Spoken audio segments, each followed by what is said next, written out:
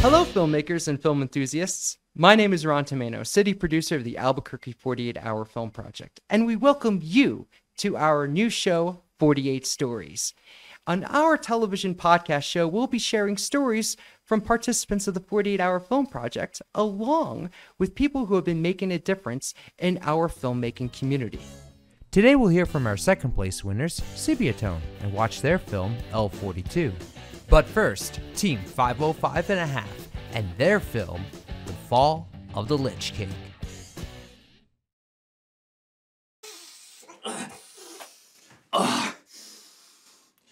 You are Darren Poe, sports reporter of the century. You are gonna kill this. Yeah. Yeah!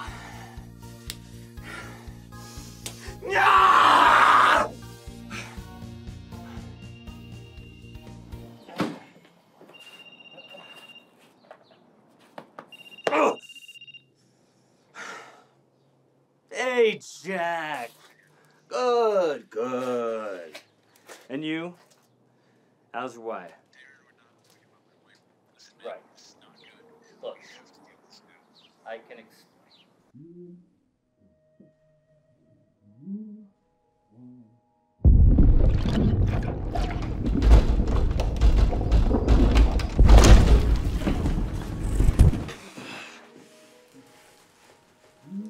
Where the... Wait. No. That cannot be him. He looks like the innards of a pot-bellied pig. That is the Dread Lich King, Darpomiel. Scourge of nations, sinker of cities, warlock of the reeking horde. In this dimension, he's a null field and loafers. Look, we kill him, and the Lich King dies too. In all dimensions. As the great prophecy foretold. Uh-huh. And thanks to someone, we're kind of out of other options. It is not my fault that armor makes noise. And I almost won that duel. I am not gonna fight that wusspuss. What have you got? Come on, let's get started. Jack. You're the only one who knows what I'm dealing with, man. We cast this spell to call upon you, death, to bring our perpetrator to his final breath.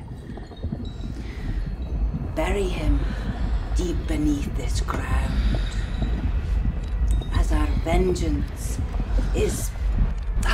bugger, this is not working. There's something missing here. We need something from this universe to calibrate the spell. Something that's close to his heart. Something that moves him deeply, that he cares about. Find it.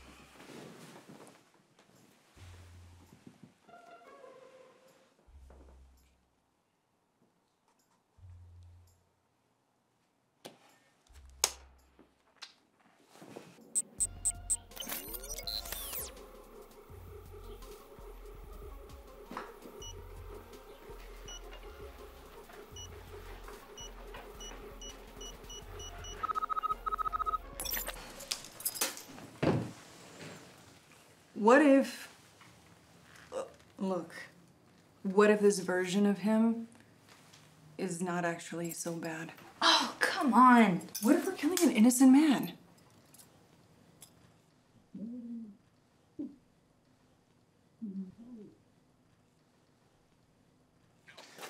Well, listen, Jack.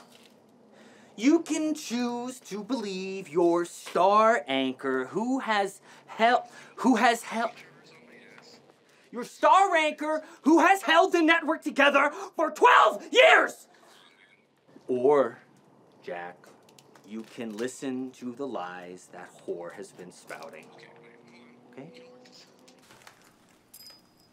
Never mind. Let's end this waste of wetware. Soya na korokatoye ya na kiete go. Heed our call, O sovereign death. Rob this villain of his breath. Spirits of balance, come to me. Very deep our enemy. I know what you mean, man. Listen, Jack, I really appreciate that you brought this to me first. I always tell people I only work for the best. We're good, right?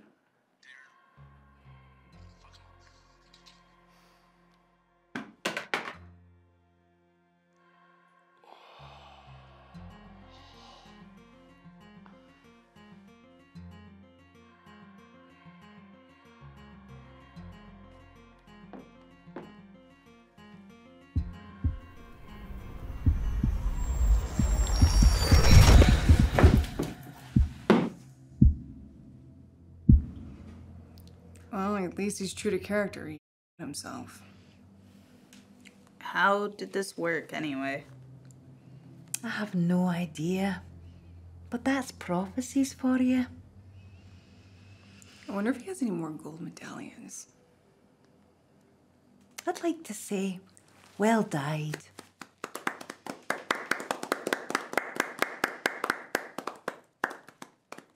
Now what do we do? I could murder a cup of tea.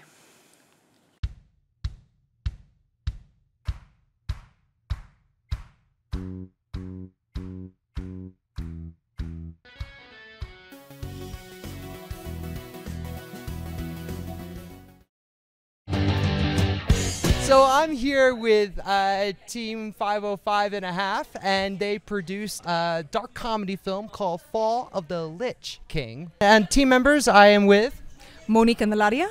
Jonathan Nagel. Awesome. So tell me about the writing process. When you picked out that genre, were you excited that you got dark comedy? Were you hoping for something different? So, yeah, I think that we're really excited that we got dark comedy. We also got buddy film. And so there was an aspect of like, well, how can we incorporate maybe both those? But the writing team, which was Sparrow, Betsy, me, and then the rest of the team sort of came in.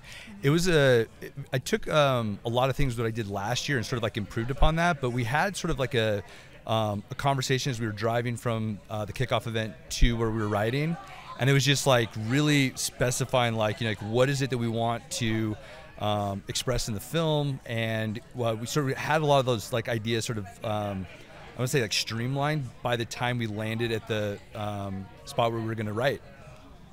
That's amazing. And then your film was beautifully shot, by the way. I love the cinematography to it. So who was responsible for that? So that was Daniel Zollinger. He's responsible for it, and he did an amazing job. Super pro, and shout out to Daniel. He's really, really great. Yeah.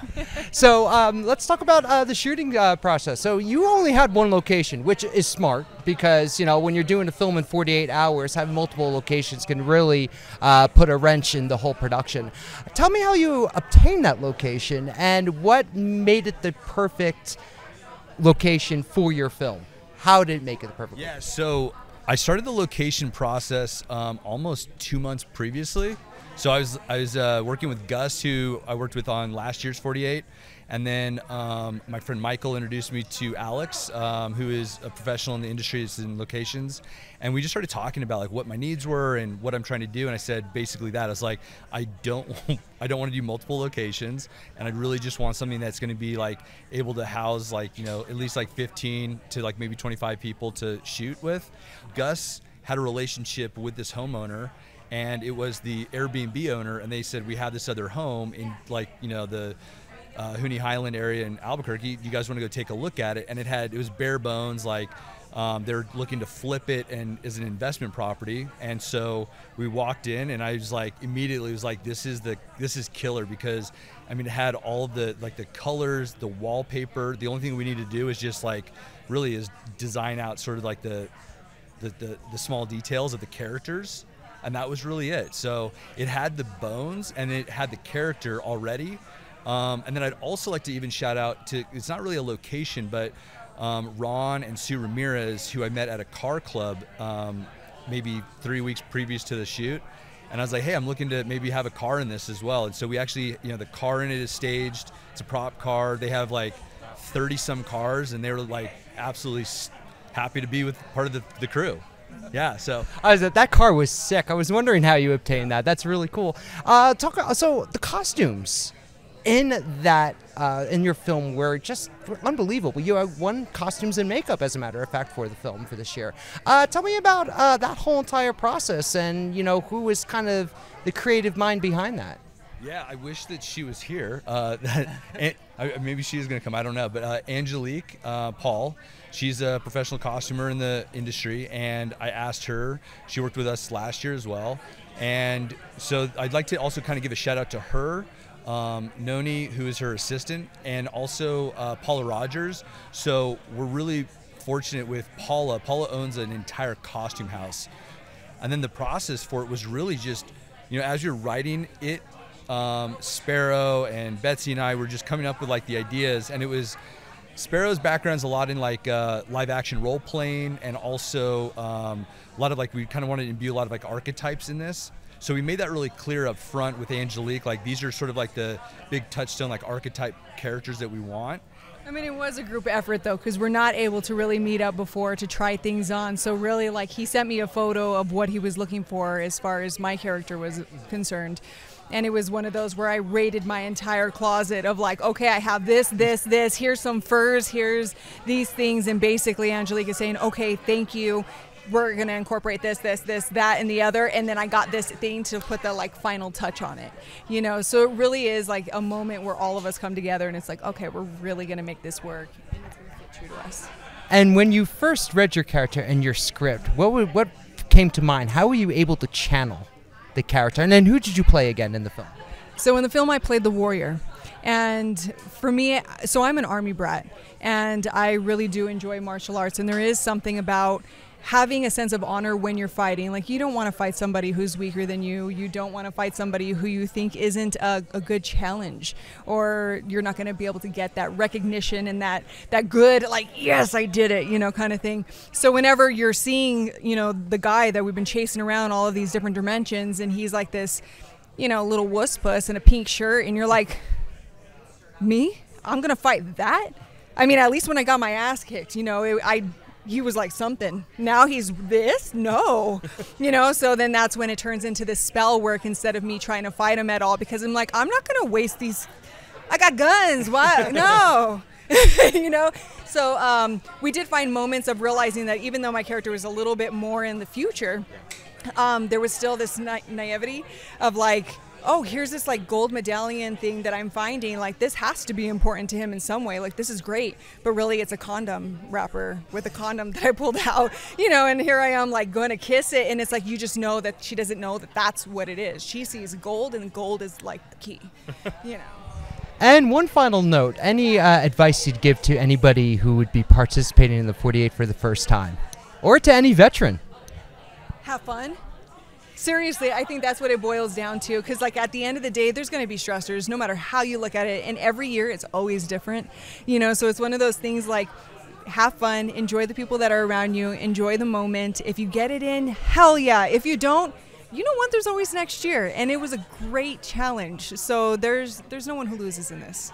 Yeah, I'd also just add to that, just the whole collaborative aspect of it is just find people you want to work with, that you have fun with, and it's like it's gonna be stressful.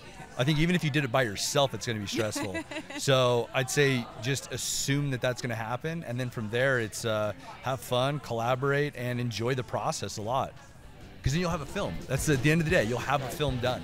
And now the film L42 by Sepia Tone.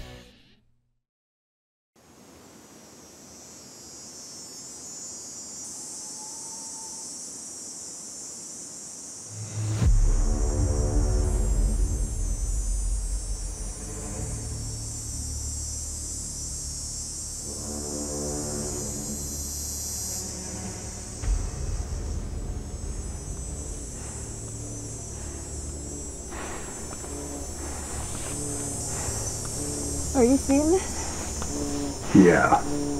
This is what we were expecting. You were expecting this?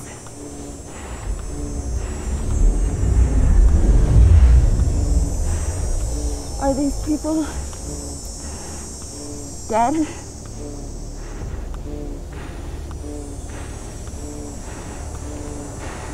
Why did you send me here?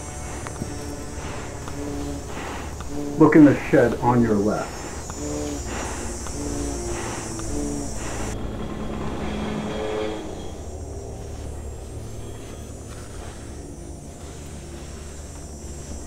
It's not here. Move on.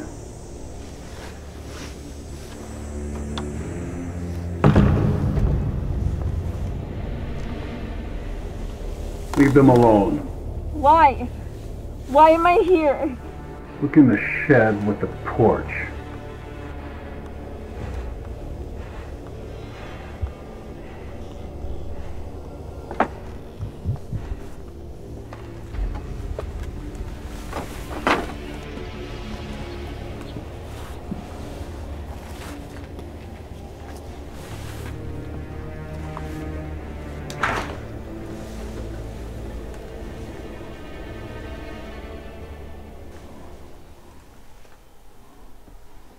There's nothing here. Move on.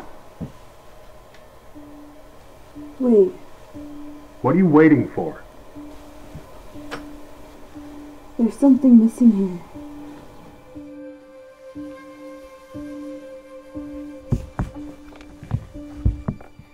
That's what you're looking for. Get her out. She's scared. Doesn't matter. Grab her. No! Don't take it off. L42, L42, you listen to me. Do not take your...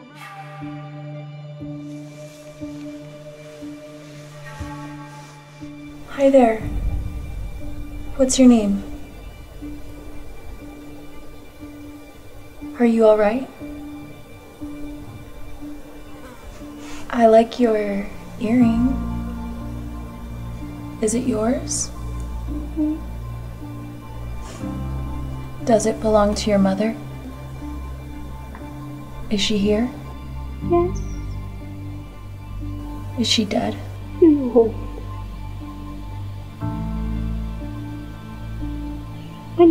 When they eat the fruit, they sleep in the day. What fruit?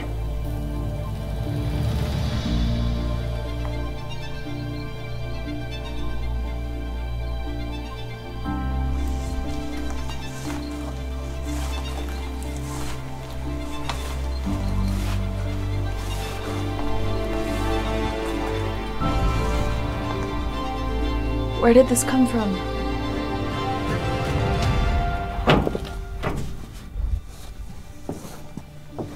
These were mailed to us.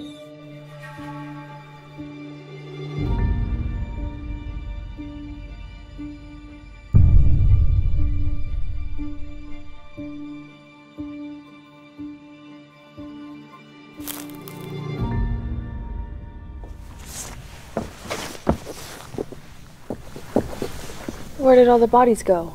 They only sleep during the day.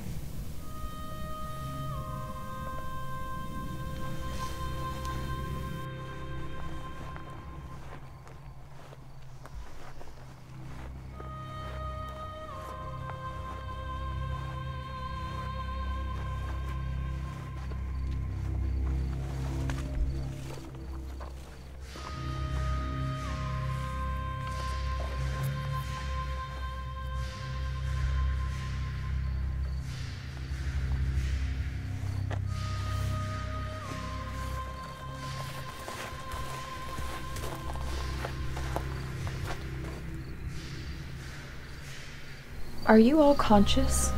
The fruit will help. I'm Larry Kim. I'm an accountant. I'm Debbie Poe. I'm a sports reporter. I'm Brandon Silva. You have to remind yourself out loud or else you will forget. The fruit will help. Don't listen to them. They've forgotten. It's the fruit. It takes control. Do you remember your name? Of course. L42? But what's your name? L42. The fruit helped her. She is better now. No more problems. The fruit helped. Do you remember?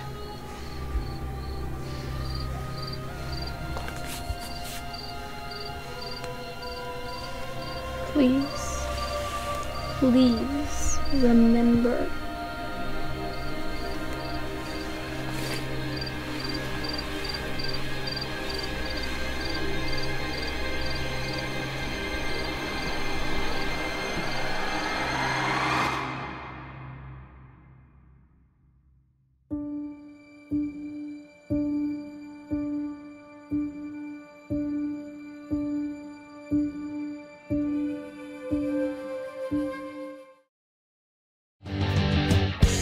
I'm here with Sepia Tone, and they made the wonderful film L42, and members of Sepia Tone. Andrew Crawford. And I'm Chloe Crawford. Awesome. And so let's talk about the actual concept of the film. What genre did you pull? Well, that's a funny story. We pulled martial arts and fish out of water. And it's kind of a funny story because we had contacted a couple of the actors we worked with before, and they're a part of a stunt team. And so they were like, hey, our stunt team might be interested. And so do you want to talk to them? So we talked to them, and they're like, yeah, we're on board and stuff like that. And when we pulled martial arts and fish out of water, they were super excited to do a martial arts action film. And it was rough because we were like, I don't think that's the direction we're going. I think we're doing fish out of water.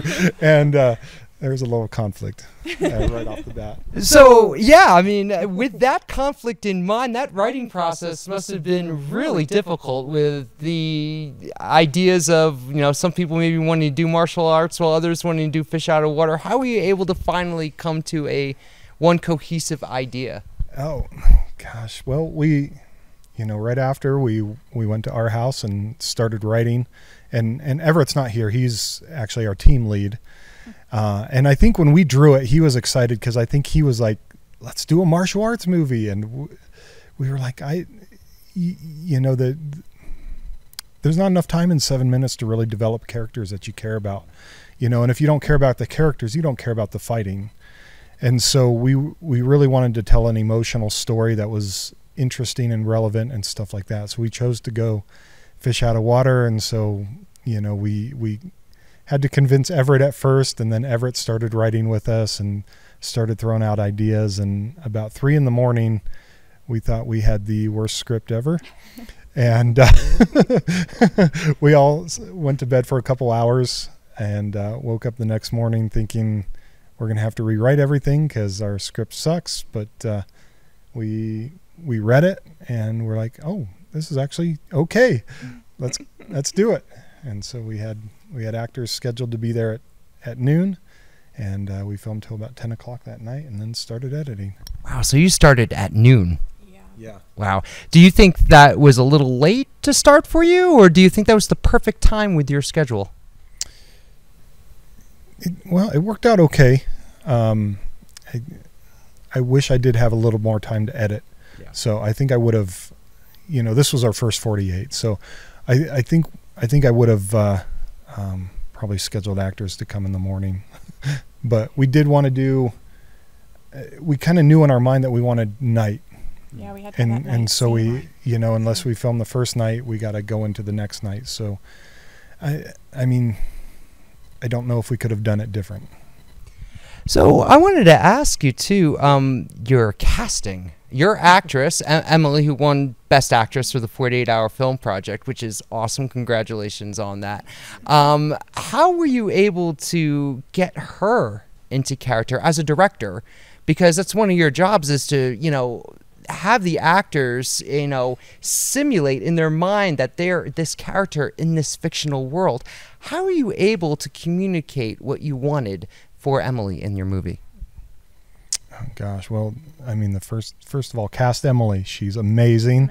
She's amazing to work with. She's an amazing actress. Everyone on our team was amazing. Like, everyone's amazing that we had. Everyone was fun to work with. Yeah. They're all amazing. They helped out in any way they could. So, yeah, but Emily's amazing. Yeah, and the Rising Star Stunt Team? Yeah, Rising Star Stunt Team. Work with Rising Star Stunt Team. They're amazing. Gary Choi, awesome leader. Every person there was helpful, fun to be around. It was like we had a blast filming this. Emily, all you got to do is kind of explain to her what the character's thinking, and she goes there. She goes there with her whole being. It's pretty amazing to watch. And at some point we need to do a bloopers reel, because I'm sure you heard it in that last scene. Like, bugs were everywhere. You heard the crickets, like chirp chirp. You know, it's like those were crickets actually. real, yeah. Oh, I thought those were live. Those were live where we were at, and there were bugs everywhere. And we probably have like 6 or 7 takes where she's like focused in character, and then a bug just lands on her and boom, it's gone. And so I don't know, at some point we got to put together a blooper reel, because it's pretty funny seeing how she goes from like this character to another. So how is the so you said you wish you had a little bit more time for editing. What did you come across in the editing stage that made you say that you wish you had a little bit more time? Well, we actually re-edited the movie. Oh wow! In the next couple weeks afterwards. Okay. So the 3 things we really did. There was one shot where we, in the first shed she looks in, where it's just messy in there. It really doesn't fit the story. So my wife and production designer reset the shed, made it look like it belonged in the story, and we reshot a shot, re-edited that in. We redid the color, because I didn't have time to color correct the first thing, and then the visor, the HUD effects where she's seeing the person talking to her, completely redid that, because that did not have time to do a decent job on that. So, any last words you would like to give to any new 48er who may want to join? Have fun and bring food. That helped. we had my parents bring food, and you know, when actors are, you know, because filmmaking is hurry up and wait. And so if they have a comfortable room to wait in and food to eat, it goes a lot smoother and makes it a lot funner process.